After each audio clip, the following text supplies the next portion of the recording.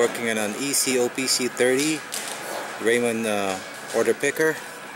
Complaint is intermittent code 80. So looking at the diagram, code 80 would be abnormal signal coming from the travel pot. So looking at the diagram, travel pot is going to be connected to ground pin 10, signal is going to be on pin 9, and positive supply is on pin 8. So oscilloscope is right now hooked up with my negative lead to pin number 10, and red leads connected to pin number 9. Give you a shot.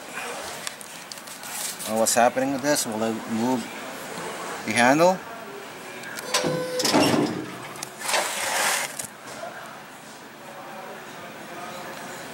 Just a bit of a movement, you can see that.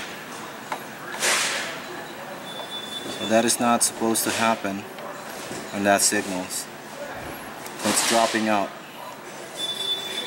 Still to be determined which one is dropping out. Is it ground, my power supply, or is it just the pot that's dropping out? Okay, so right now I've added another channel. Channel 2 is now on my signal wire, and channel 1, which is the yellow trace, is connected to my power supply or my reference signal, which should be 5.3. My concern here is maybe the reference signal is dropping out. That's why the signal is following along with it. So what I'm going to do right now is do the same test, wiggle it, and see if there's any reaction from that signal wire and the reference signal.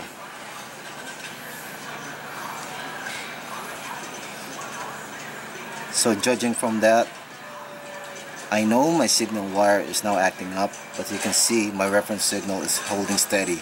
So next thing I'm going to check is my ground connection. Okay, correction in that.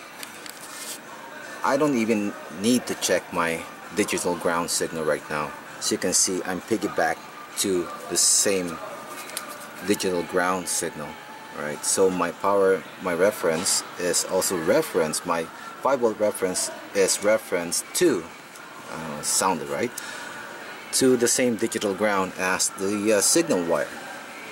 So if I was losing ground, for sure my voltage on my 5-volt reference voltage would also drop. So that's confirmed that I need a travel pot for this truck.